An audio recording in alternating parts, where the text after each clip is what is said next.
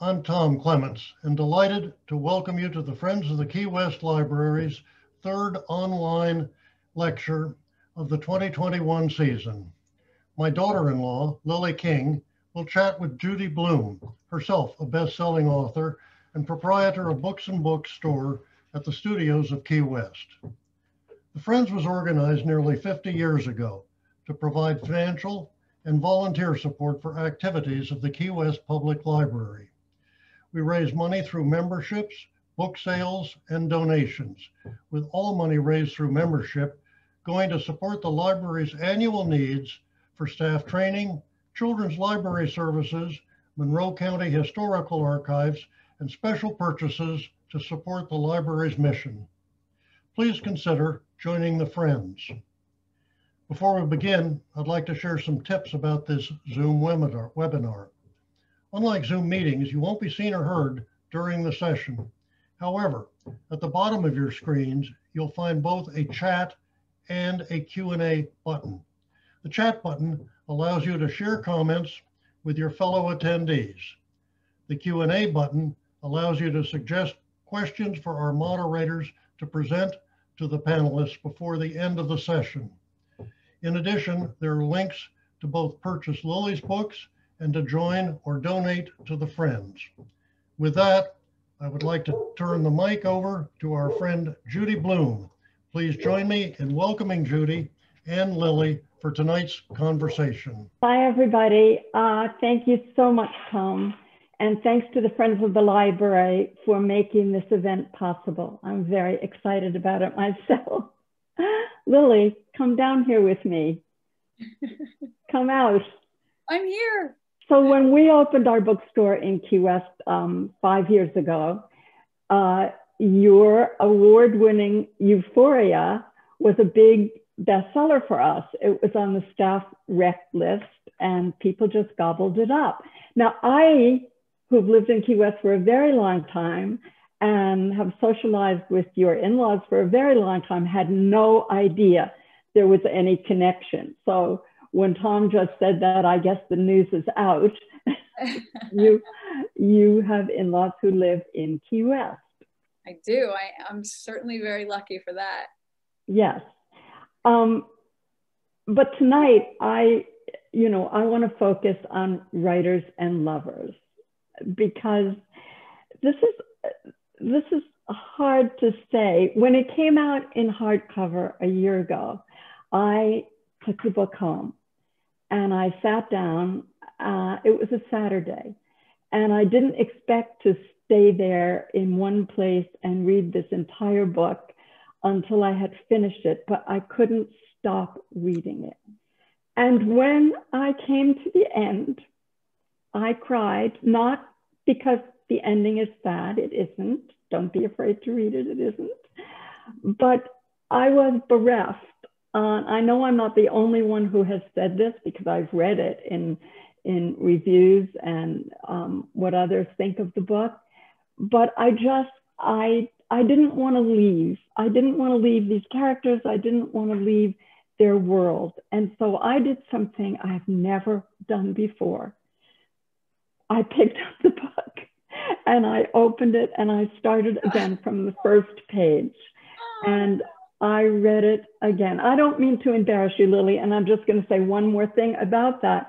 And today, when I should have been thinking of wonderful, intelligent questions to ask you tonight, I read the book again. And I started it yesterday and I read the whole book and I finished it now. And you can talk about what a book is about. You can read what a book is about, but until you either listen or start reading it for yourself, you don't really understand what it is. And if I'm going to ask you in a little while to read something so that people will know, but it's that thing we call voice, right? It's the voice. It's how is this told? It's what are all the details that we just love so much. So I want to ask you, Lily, so what was the spark because for every book that we write, there's a spark. It's not necessarily the big idea, but it's that spark that gets you started. Yeah. Well, first of all, I just want to thank you so much. It's all I can do not to burst into tears right now myself, because you know, I've told you, and I've told many people, and I've said it in interviews and everything, you know, the spark I got in my life to become a writer was in my bedroom when I was 8 years old, reading It's Not the End of the World. I mean, I can't tell you, I mean, I just waited my whole, you know, childhood and adolescence. I just waited for the new Judy Blume book. My mother, I was so lucky that she bought me Are You There, God? It's Me, Margaret, you know, in hardcover. And I just, I feel like everything I read up until then was kind of talking animals and sci-fi and fantasy. And I liked reading so much, but I didn't realize I didn't like what I was reading until I read you. And this whole world of realistic fiction with real details and real dialogue and people with problems and families falling apart or not falling apart, or, you know, I felt like it spoke to me in a way that, you know, nothing ever had. And so when I read your stuff, I said to myself, I want to do that. And I'd never said that before. I'd always been like, oh, I want to read this. But then suddenly there was something that was like, I thought of you as a person who was doing this. And it was just very, very exciting for me. And once I had that idea, I never let it go, ever. There was nothing else I ever wanted to do. And it really is, I mean, people always ask me my influences. And I mean, honestly, I don't know if I would have gotten there without you. So I just, for you to have read my book and appreciated anything about it is like some sort of weird fantasy that I had when I was 8 years old, and it's now coming true. And I also just have to say thank you so much to the Key West Library for this. This is so meaningful to me, and particularly because my beloved father-in-law, you know, introduced me, and he has been in my life for almost or over 25 years now, 26 years, and has really been, you know, kind of the closest thing I've ever had to a father, apart from my stepfather who died years and years ago. And so, Tom, I just want to thank you so much for that introduction. Okay, so now I'll just... Okay, now tell me about the spark. Okay, yes, I just will tell you, Lily, that at Christmas time, Tom always comes into the store looking for books that Lily might like to read. So he's sweet. So sweet. So, now, okay, now we have our love fest. We're done with our love fest, and we're down to the spark that got you writing this book. It's really interesting because, you know, it's kind of gotten billed as like a feel-good novel and a funny novel, even though it deals with very serious issues, you know, grief and poverty and, you know, holding on to a dream when it seems like you really should have let it go years ago and that sort of thing. And it is funny because the book did come out of a lot of grief on my part. My mother died 2 years after Euphoria came out. And for that first year, I was really traveling a lot for the book. But the second year, I was working and researching, working on another book that I got 20 pages in and gave up. And then I started researching another book, and I was really, really into it. And I had about 20 pages. And then my mother died very, very suddenly, much like Casey's mother dies in the book. Although, you know, I was in my 50s, or in my early 30s like Casey. And I could never go back to that book that I was working on, that I was very excited about. It just, I just couldn't. It was part of my life when my mother was alive, and now she wasn't. And I didn't write anything for, I think, 7 or 8 or 9 months. All I did was write in my journal. And it was just, you know, I had no fiction in me. I had no discipline, and I didn't really care. I mean, I was so sad and so out of it that I didn't think to myself, oh, I'll never write fiction again, and that worries me. It just didn't matter. And then one day I got an idea. And that idea was this character who became Casey, who I think was first named Mickey for some reason. I don't know why. And I saw her walking a dog, and I saw the landlord, and I just saw that scene of her having just finished writing in the early morning, and then being interrupted by this conversation that is sort of annoying. And I knew that her mother had died. And I knew when I knew that, I knew that I had a place where I could put all these feelings that I had about my mom, and all these feelings about just what it is like to lose someone, you know, very suddenly, someone. And I ratcheted it up, you know. In real life, I had a husband and children and a very, very full support system. But I often make my characters be in more extreme situations. And so her one support was her mom, and she lost her.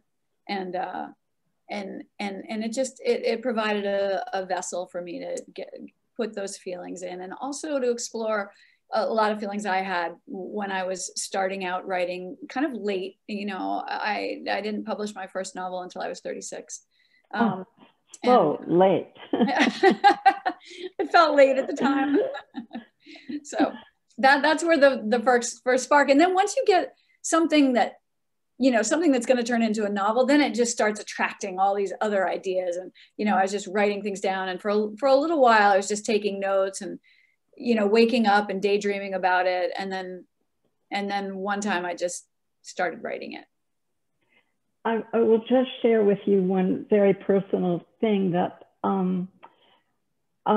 my father was the parent that your mother was, you know, the beloved parent. And he died suddenly when I was 21.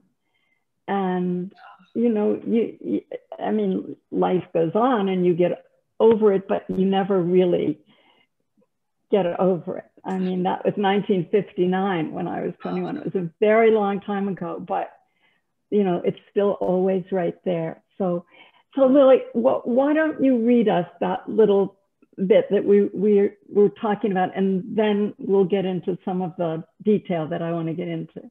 Okay, I'd love to. Thank you. I'll just start. This is the first little scene. I'll just read a page and a half.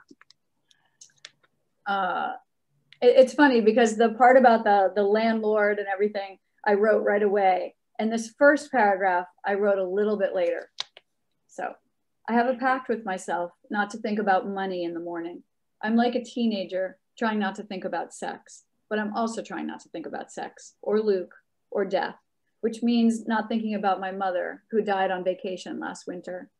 There's so many things I can't think about in order to write in the morning. Adam, my landlord, watches me walk his dog. He leans against his Benz in a suit and sparkling shoes as I come back up the driveway. He's needy in the morning. Everyone is, I suppose. He enjoys his contrast to me and my sweats and untamed hair. When the dog and I are closer, he says, "You're up early." I'm always up early. "So are you," I say. "Meeting with the judge at the courthouse at 7 sharp. Admire me, admire me, admire judge and courthouse and 7 sharp. Somebody's got to do it, I say. I don't like myself around Adam. I don't think he wants me to. I let the dog yank me a few steps past him toward a squirrel squeezing through some slats at the side of his big house. "So," he says, unwilling to let me get too far away, "how's the novel?" He says it like I made the word up myself. He's still leaning against his car and turning only his head in my direction, as if he likes his pose too much to undo it. It's all right. The bees in my chest stir. A few creep down the inside of my arm. One conversation can destroy my whole morning. I've got to get back to it. Short day, working a double. I pull the dog up Adam's back porch, unhook the leash, and nudge him through the door, and drop quickly back down the steps. "How many pages you got now?" "A couple of 100, maybe." I don't stop moving. I'm halfway to my room at the side of his garage. "You know," he says, pushing himself off his car, waiting for my full attention, "I just find it extraordinary that you think you have something to say." I sit at my desk and stare at the sentences I wrote before walking the dog. I don't remember them. I don't remember putting them down. I'm so tired. I look at the green digits on the clock radio. less than 3 hours before I have to dress for my lunch shift. Adam went to college with my older brother, Caleb. In fact, I think Caleb was a little in love with him back then. And for this, he gives me a break in the rent. He shaves off a bit more for walking his dog in the morning. The room used to be a potting shed and still has a loam and rotting leaves smell. There's just enough space for a twin mattress, desk and chair, and hot plate and toaster oven in the bathroom. I set the kettle back on the burner for another cup of black tea. I don't write because I think I have something to say. I write because if I don't, everything feels even worse. That hooks you, right? There it is, right there. I always tell kids, you know, they don't know, when they don't know how to find a book that they might want, I say, open it up and read the very beginning, and then turn to some page in the middle and read that and see what you think. Do you want to be with this person? Yeah. I wanted to be with Casey. I wanted to be with her enough to read it 3 times. So tell me a little something about the restaurant. Casey works as a server in a restaurant. And I was very fascinated because until the pandemic, my husband and I ate out a lot. And reading about Casey, I know there have been a lot of books lately about restaurants and servers and wine, but not like this one. Tell me something about the restaurant and how you came to that. Yeah, well, I started waiting tables when I was a sophomore in college, and I paid my way, you know, through a lot of things through waiting tables until I was about probably 33, and I quit. But I waited tables off and on for all those years, from 18 to 33, and I found that it was the best job that I could have while trying to write. Because I'm an early morning writer. And so, you know, my head would be clear, and either I had to go to a lunch shift or a dinner shift. And it was also kind of an athletic job where it didn't take the same kind of thing that writing takes up in your brain. You know, like teaching kind of drains you of the same thing. And I found teaching and writing very hard to do at the same time. But waiting tables was very easy in some ways. And it was athletic, and it was fun, and it was social. And so anyway, I didn't know how to write about any other kind of thing that a writer should do but wait tables. Well, it's great. I love it. I was worried about not being able to remember it. You know, it had been a long time, but it kind of slowly came back to me. And I have been thinking about, I'm so curious if you think about your characters sort of beyond the novel. I mean, usually they're contained in the novel and I don't think about them. But since the pandemic, I've been thinking a lot about Casey and people like Casey who lost their livelihood, you know, and that, you know, I mean, depending where they lived, of course, in the country. And I know that there are so many writers out there who were waiting tables and have not been able to do it, or haven't been able to do it as much. And, you know, it worries me so much about, you know, people who are living on a shoestring and trying to have a creative career. And I thought a lot about Casey, and if there had been a pandemic then, she would have been even worse off than she already was. So would have been a very different story. I'm glad that Casey had her job. So Casey is attracted to two very different men in the book. I mean, the book is, yes, it's about, I don't like to say what books are about because the book is about Casey, but yes, there is grief, and yet there's humor, and there's becoming a writer, and how tough that is for her, and really for everybody, I think. Yeah. So, but these two very different men in her life. And the book is, I have to say, it's sexy and romantic in the best way. But there's another love story in the book, and I think that love story is one of these two guys has two little children, two little boys. And to me, and just when I read it again today, that is so, oh, it's so, comes from so deep inside. These two little boys really fall in love with Casey. They want her so much in their lives. And she falls in love with them too. And it's dangerous for her because she could make the wrong decision. But tell me about these two little boys. Do you have two little boys? Did you have two little boys? No, I have two little girls who are not little anymore. But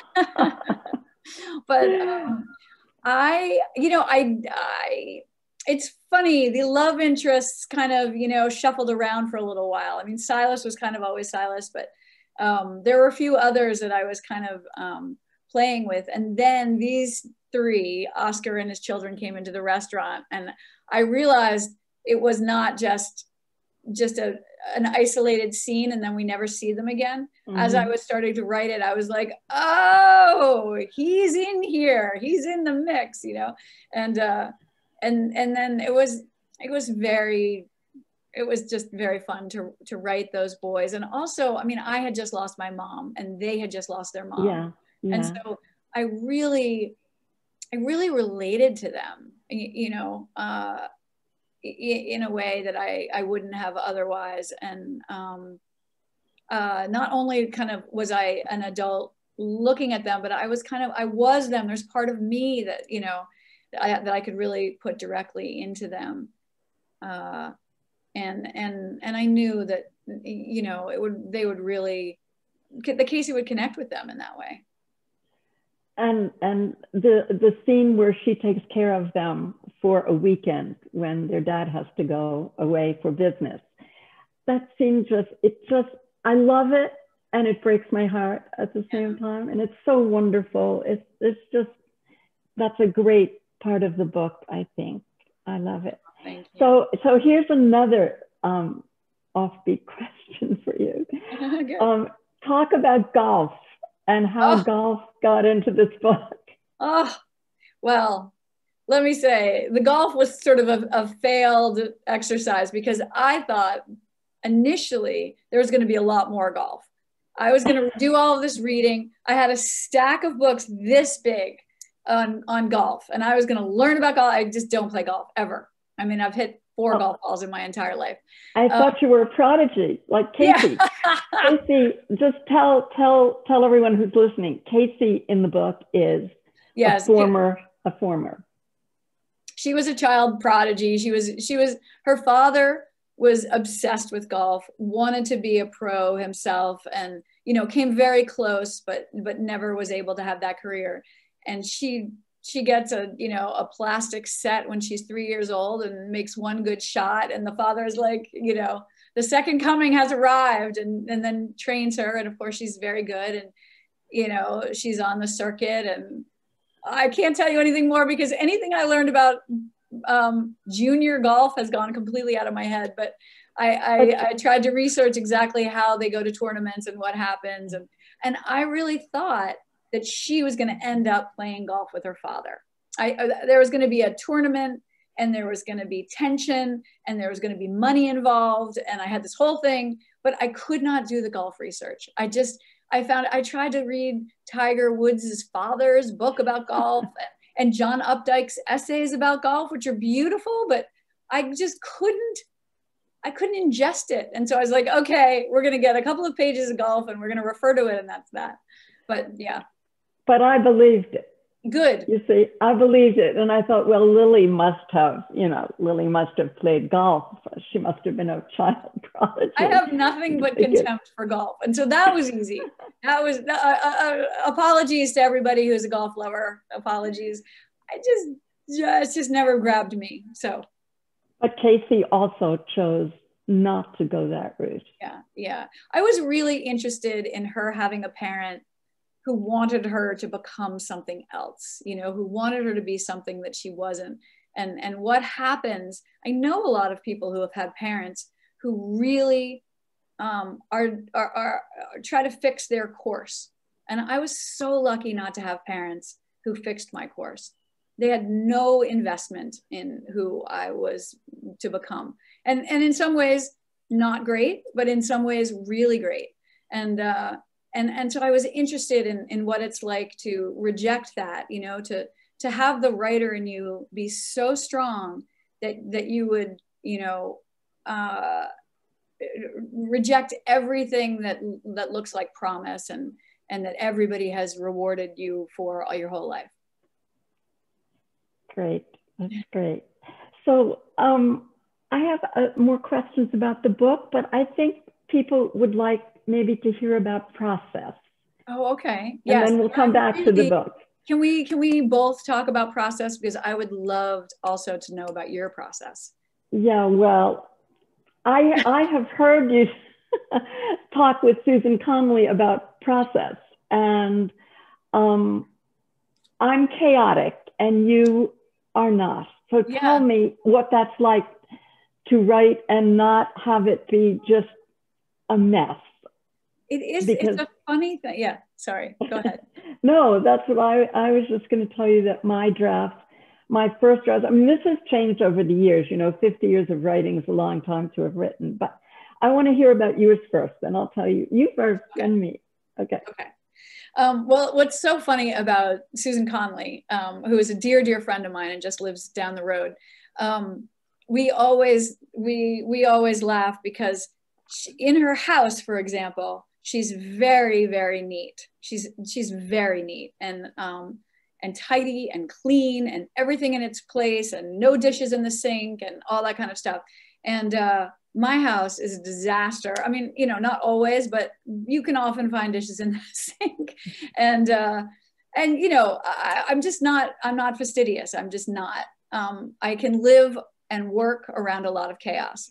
But what's so funny is that Susan is really messy in her process, and I am just not. I get an idea, I get a notebook, and I start taking notes. And sometimes I put some notes on the computer, and then usually pretty soon I just start writing. And so I have a little show and tell because I have my first notebook, Writers and Lovers. I always write by hand. I always have ever since I took a creative writing class in high school. So this is the first page of Writers and Lovers. I didn't get the title right away. I put that in later. I didn't know what it was going to be called. And so, you know, you can just see, like, I just start in, I liked being able to cross things off and put things there. And so I guess that maybe is messy. I sometimes draw in the margins, and I take a lot of notes in the margins. And I like being able to cross out because, you know, on the computer you delete and then you're miserable because you don't know what you've deleted. And so I just kind of start in, and I always write chronologically. And usually this page of my first draft is the first page of the very last draft. I mean, it's not, I write very much, you know, from start to finish. Every now and then I put in something new in, you know, a second or a third draft or something, but the structure is usually pretty much there. It's not a lot of pieces that I'm kind of inserting here and taking out here, you know, which I know Susan does. And so then in the back of the notebook, I keep my notes, just like 20 pages where I can just throw all the notes that I have, because when I'm writing, I get ideas. And then, and then when the notes get too crazy, forgive me if anybody's heard this before, because I do say this sometimes, I write a timeline. And so it's kind of pathetic, and it's usually just for the beginning. And it's just little ideas that I have, you know.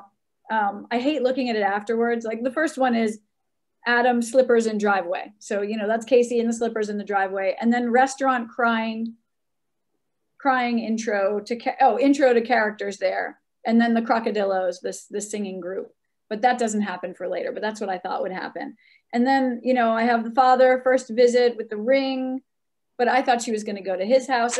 So I just have little ideas. They're not even chapters necessarily. They're just like tiny little moments. And then the very last thing I keep in my notebook, apart from a lot of calendars, I'm always like, I got to finish this thing, is like a writing log. And so I just write down when I write and how much I write. Wow. And I don't have any fixed ideas about you know, I have to write 4 pages or I can't get up. Just so because, are you saying that you hand write the entire first draft?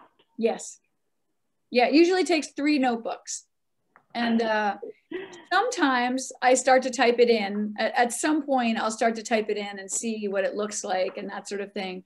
But most of the time, I just write, and then I have to have like 3 months of typing because I'm not fast. And so it's just, you know, but that typing in is a really creative process for me too. Yeah. You know, because I'm playing around with everything, and so I really like that part because I have something, but I don't have everything. And that's one of my very favorite parts of all of it. And then I just do that over and over. I print it out, take notes, print, you know, type more, fix it up, print it out. And then finally, you know, start showing it to my husband first, and then to my writers group, and then to my agent, and then to my editor. Okay, so what about your process? Well, it's really interesting because, well, when I started out, everything was different. We had typewriters. Yeah. So, you know, you didn't want to do, I mean, so I also have always written a lot by hand, but I've never tried to write a whole book by hand. But I do find that the brain hand pencil thing really makes a difference. And even, I mean, with the computer, I would print out tons of drafts and, you know, scribble all over them. My best ideas come with a pencil. But when the books that you read, probably, you know, that was before computers. And so we had a typewriter. And so it was 3 drafts, and then send the 3rd draft maybe to the editor. Wow. This is once I had an editor. And then there was the 4th draft after I talked to him. He always, whatever he said, whatever questions he asked me, always helped me do my, I'm a rewriter, mm-hmm. not a first draft writer.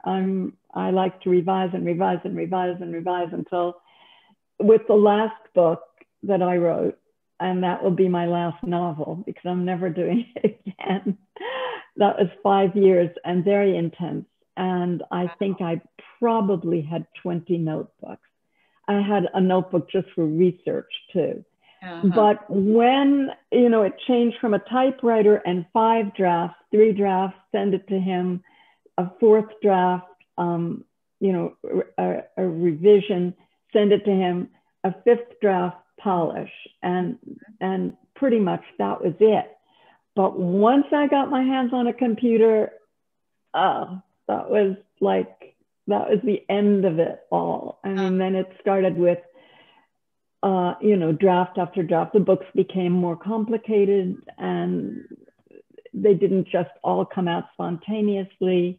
Mm-hmm. And so I have become, if you saw my desk right now, I used to be like Susan, really neat everywhere except around my desk. And my editor always said, that's the place Judy lets go. You know, the papers would be all over the floor and things would just be erect. Now I've been with George, how long?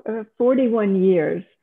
George is a lot messier than I used to be. And I have learned from George to be messy everywhere. Things are just I can't believe it. If my mother came in right now to see this, oh my goodness, she would. My parents were so neat that my father had a tuxedo, and he got a new one. I don't know how. They certainly didn't go out in tuxedos often, but maybe to weddings. And anyway, he got a new tuxedo, and my mother was to give away the old one, but it was so beautifully folded. She made a mistake, and she thought that was the new one, and she, you know, hung it back up in the closet and gave away the other one. So I come from neatness, but I am no longer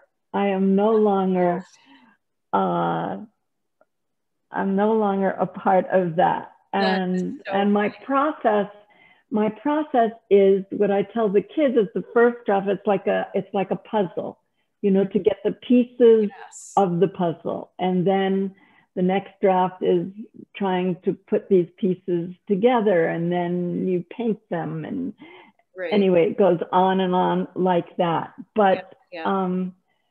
so you are neater in your writing process, and you know where things are, and you have it down. I've never thought of it as neat, but it's all contained in one notebook, you know, and it's not spread. I mean, one time I went up to Susan's study, actually a room next to her study, because she didn't have room to put these piles, like 30 piles of paper, little piles, and they were all different chapters and sections, and she didn't know where they were going to go in the book. I mean, that is not the way I operate at all. Like I have much more of a chronological sense, even if it's not exactly chronological within time, but I know where I want things to go. I mean, every now and then, you know, that gets changed, but not so much. And it's so funny because I came from very, very, very neat people too. So I think I rebelled against the neatness. But what's so funny is that I remember when I was Casey's age, I was living in the attic of my sister's house, and she's much older than me. And I was a slob, and my mother came to visit, and she came up to my attic room, and there were clothes everywhere. Just, you couldn't see the floor. There was just clothes and books and notebooks. And she looked at me and she was like, Lily, how are you ever going to find a husband if you have a room like this? Well, Lily, talk a little bit about the fact, you know, you and I spoke a little bit about this a few days ago, about the woman who wants the creative life, the young woman who wants the creative life, when all of her friends are marrying and sending her wedding invitations and baby announcements. And she, tell me something about that, because you wanted to write that in this book. Yeah, I mean, I was just interested in that time, you know, I think it happens to a lot of creative people who are choosing, you know, a different road that does not have the same markers along the way. And they watch all these people in their life kind of, you know, start doing the normal things, you know, getting a job, getting a salary, getting their own apartment. I could never, ever afford my own apartment for years and years. And then, you know, finding, like, being successful in a relationship and getting married, and then talking about children and all that kind of stuff. And so I think often, not always by any means, but when you don't have money and you have a big dream you don't want to give up on, it's hard to do all of those things. It's hard to stay on that sort of a track, you know. Something has to let go. And so I really wanted to write about how that's not easy. I mean, I don't know, it might look easy, and it might look like you're copping out, or you're being lazy, or you're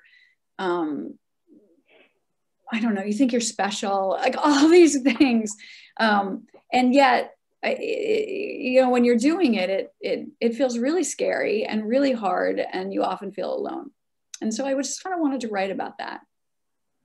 That's true, isn't it? The loneliness of writing. Yeah.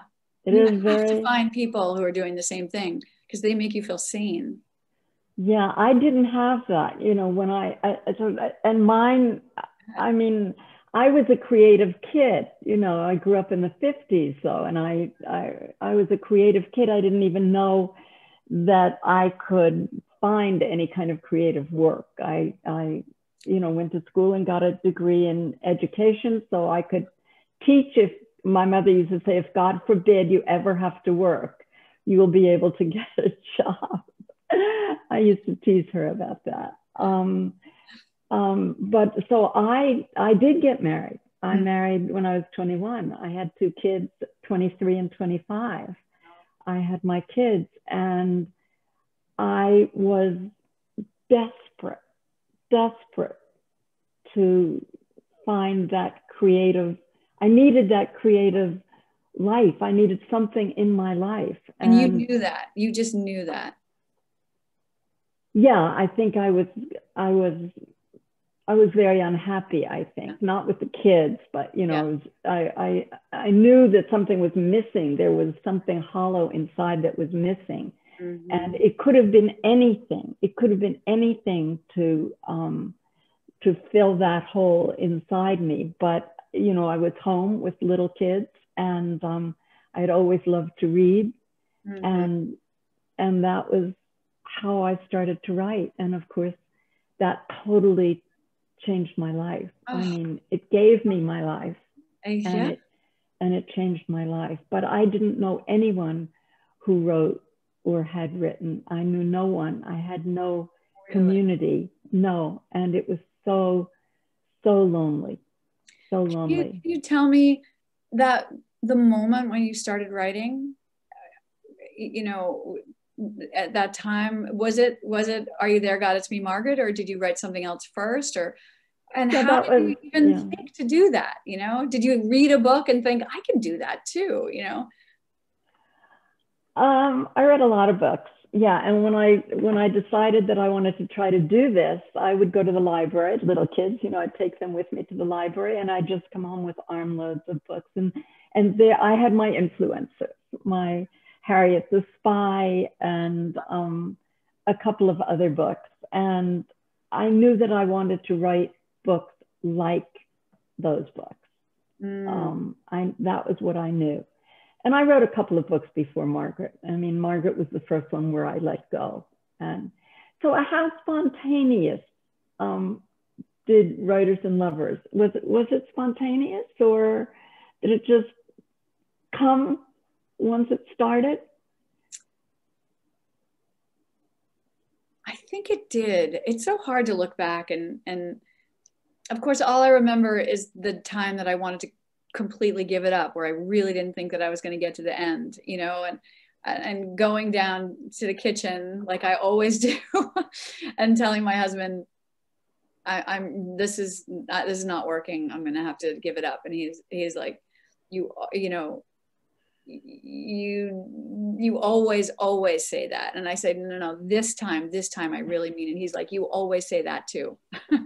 So I know exactly what you're saying, because I have said many times, I'm never doing this again. Not in the beginning, not for all those years that, you know, it was so exciting and wonderful. But later on, I'm never doing this again. It's too hard. I just can't. And George would humor me. You know? Yeah. Yes. And right. you did just tell me that you're not going to write a novel again, but I don't. I'm not. No, Lily, this is true. Once we opened the bookstore, and I had something wonderful to do. I was, you know, by then 78 years old. I'm 83 now, and I had finished In the Unlikely Event, which was 5 years, very intense, the book that I feel I was born to write. And I finished it, and I said, I'm never doing this again. And then how lucky that it was just kind of then, when I finished the book tours and everything, that we had the opportunity to open a bookstore. So I have a place to put all that creative energy. I get up and I go to work every day, although it's been a year, thanks to the pandemic. But now that I've got my 2 shots, I can go back to work in a few weeks. But I find it very satisfying, very creative. And I just think how lucky for me. But you must continue to write. And I know we're going to stop very soon for Q&A. I just want to ask you 2 little things that you asked Susan Conley. Oh yeah, please. Because I was right there thinking about it. what do you hate most about writing? Well, it's really that time, 2/3 of the way through any novel, I just want to, pull the parachute, or, I don't know. I want out. I want to stop. I don't have any confidence. The doubt just becomes so huge, and it's always 2/3 of the way through. And do you know any writer who isn't anxious about his or her own work, who's secure? I don't know anybody. No, I don't know any either. And no matter how successful, no matter how many books, that insecurity is always there. This is terrible. This is awful. And I think there's an inverse relationship. The more books people sell, the more doubt they have about themselves. Right. They're going to find out that I don't have a clue what I'm doing, and then it's going to be all over. Exactly. And what do you love most about writing? Oh, I think I love those mornings when I eat my breakfast and I make my tea and I come to this room, and I have my pencil and I have my notebook, and I have most of the day ahead of me to play. I just love that. I love that. And I love the feeling afterwards, after I've actually gotten something on the page. That's a really great feeling. Right. Yeah. And what about you? And the surprise. I like best of course, a good day when I'm writing, but the surprise of, oh my God, how did I think of that? Where did that come from? Yeah. The surprise of it. That's but I hate everything about it that you hate. It's so hard. It's so hard and lonely. But you've done such a wonderful job. Should we open this to Q&A? Is anybody there? Hello. Emily, are you there? This is Emily Berg, who's on the board of the Friends of the Library and also happens to be the exceptional and wonderful general manager of Books and Books, our bookstore. And I get to see Emily almost every day, and it's always a pleasure. Thank you. It's always a pleasure to see you. And it was great watching you guys talk. Lily, I love the book as well. We sell a ton of it at the store. So it's been really fun listening to you guys. We have I'm sorry, Emily, I was going to say, save us a minute so Lily can tell us, or maybe she wants to tell us now, what's up next, Lily? Well, I just finished the edits on a collection of short stories. So that comes out in November. It's called 5 Tuesdays in Winter. And then I have an idea for a novel. I've taken some notes. I have a notebook going. You have the notebook. I do. And it's very different, but every book is very different. So this one is very different. And everybody out there who hasn't yet read Writers and Lovers, you are in for an incredible experience and treat. Thank you, Judy, so much. Okay, we'll turn this over to Emily for Q&A. Well, and I'm going to turn it right back to you guys because we do have a lot of great questions. This is kind of a comment, but Lily, you talking about thinking of your characters beyond. Charisse Tasker says, I want to know how Casey is doing. And I felt the same way. Like, I really want to know what she's up to. And even though the book felt like it ended kind of all wrapped up, we know it doesn't, because that's life. Exactly. It's going to happen. So I don't know. Do you ever have any interest in going back to other? No, I don't have any interest in going back myself and writing a sequel or anything. And usually I don't know. Usually my answer is I have no idea. I don't follow the character by the end, after the last page. But in fact, I do know about Casey because, I feel that, our lives are quite similar in a lot of ways. And I do know that she married Silas. And what sorry, a erase your spoiler. memory. Erase. You didn't hear that. Sorry, so sorry. I know. Because you need to know throughout the whole book, you don't know how anybody's getting to wherever they're going to be, and her relationship with these men is, like Judy said, is such a small part of her life. So it really is not a spoiler at all for the book. I do. I mean, I like to think of her as Doing very well right now. Good. And then kind of in a similar vein, so we have Lee Solomon said, how are you able to write in a way that makes people, well, actually it's a statement, how the way you're able to make people write of all ages seen is stunning. And I sort of had a similar thought going through when I was thinking about questions is the book appeals to a lot of people. I mean, it appeals to servers, which we covered a little bit, and writers, successful writers, maybe writers that aren't so successful yet. For example, for me, the whole scene with her friend inviting her to her wedding was like so on point and scary to me, and like infuriating. And even hearing you read the scene with Adam made me like fume a little bit. Like I was getting angry for Casey. Was that a conscious effort on your part to try to not necessarily hit all these points, but definitely appeal to a wide audience that might be within this one character? It's interesting. You know, I have to say, when I'm writing a novel, I just cannot think about the audience. I just have to think about what the story is and how I can best tell it. And I mean, of course I'm aware of readers, but the first reader is really me. I'm just trying to write something that I would like to read. And if I thought about kind of who out there would read it and who would be interested and who would not be interested, I think it would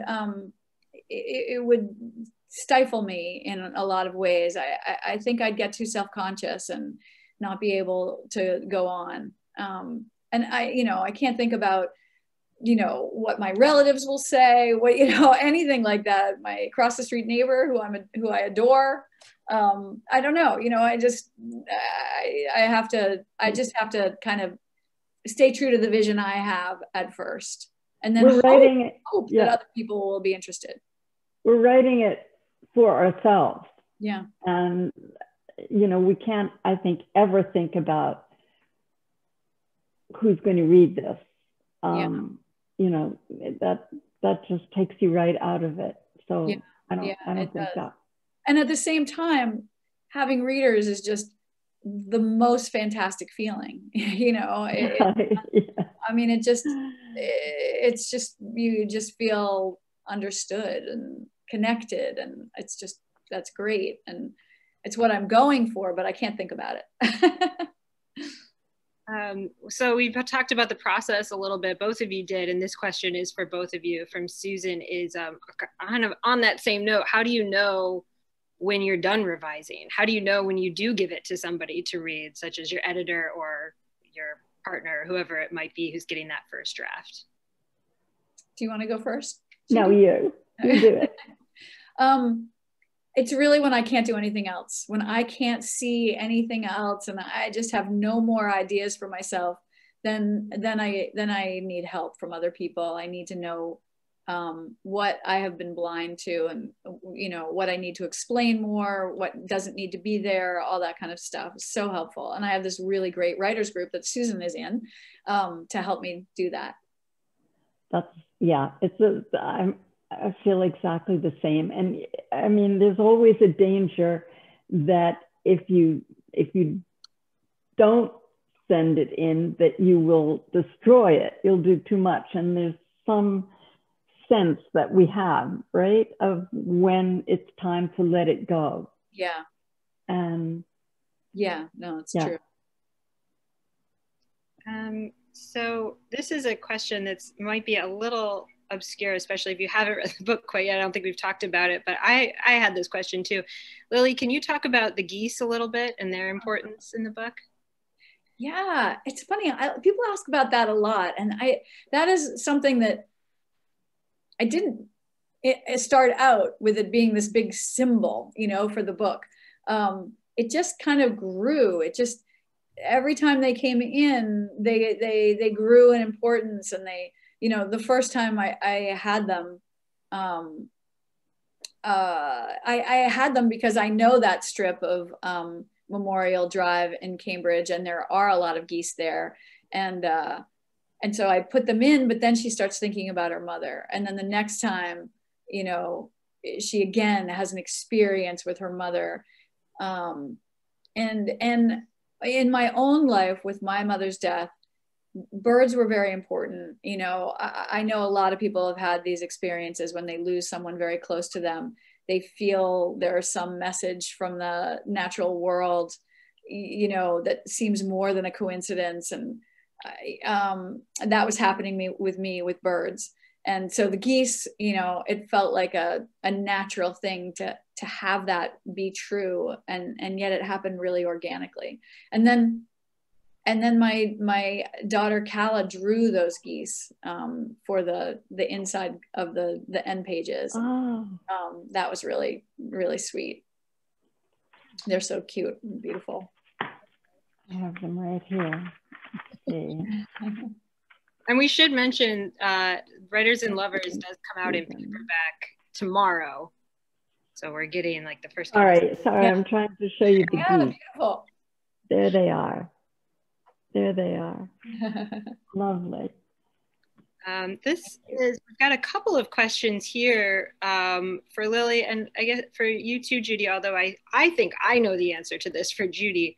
But Lily, can you talk about your writers group and how long you have been in it? Are you still, you know, I guess we think a lot about people joining writers groups when they're kind of getting started, Mm-hmm. but as being an established, and I guess I don't know, Judy, if you've ever been in a writers group. I feel like I know everything about you at this point. So no, because I didn't know anybody. I didn't know anybody. I would have, you know, been so happy to have had a writers group. Although I do think you have to be careful, right, Lily? I mean, you know, you have to be careful that you're in a safe place. Yes.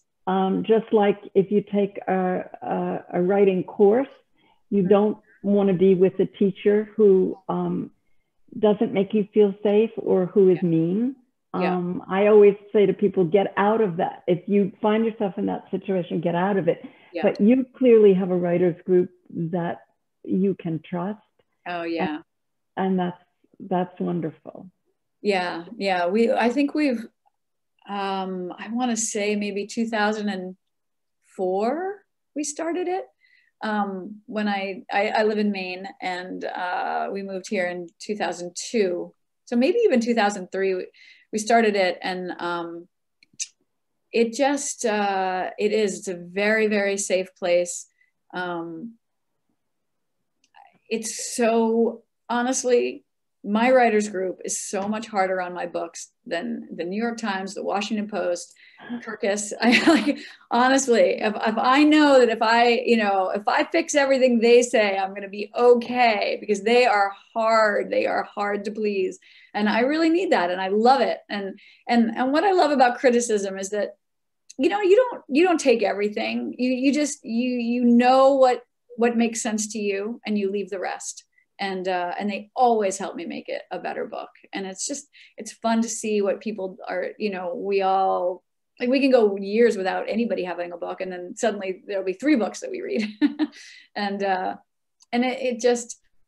it's just so great to have people who really identify and recognize what you're doing, and, you know, the life you've chosen, and who are just really, really, really good readers of your work. That's great. Yeah. I think, Emily, that I just got a little message that had to be the last question. Did you get that little message? I didn't, but I felt it. I can tell that we are kind of coming to the end. There's still a lot of other great questions, and I think if we can forward them on or get answers to people, we'll do our best to do that. But I think that's where we have to end for this evening. And before I throw it back to Tom, I just want to say thank you to Judy and Lily. And we'll turn it back over to Tom to tell us where we go from here. And thank you to the library. And Lily, I can't tell you how much I enjoyed this, and I'm not nervous anymore. I could talk to you for hours now. So thank you. And thank you, Emily and Tom. Oh, okay. Thank you. Thank you all so much. This is been one of the huge highlights of my life, honestly. So thank you. And please, if you're out there, read this book. Don't miss this book. It's a wonderful, wonderful moment for you to read this book. I hope our audience has enjoyed it as much as I have. Lily and Judy, this has been, what a treat it's been. And on behalf of the Friends of the Key West Library, I want to thank you for having such an enlightened and entertaining presentation. I also want to thank all the attendees who joined us. You're the reason we put together this whole lecture series, and without you, it wouldn't exist. Finally, let me thank all the people behind the scenes who made this possible. Without their help, none of us would have been here. And do look in your mail tomorrow for a link to the recording that's been made of this talk, and feel free to share it with your friends or to look at it again yourself. We want to thank those of you who've donated to the Friends in support of this lecture series. And for those of you who would like to donate now, it's never too late. We're most appreciative. The website has full details. If you want your own copy of Writers and Lovers, it's available on the Books and Books website.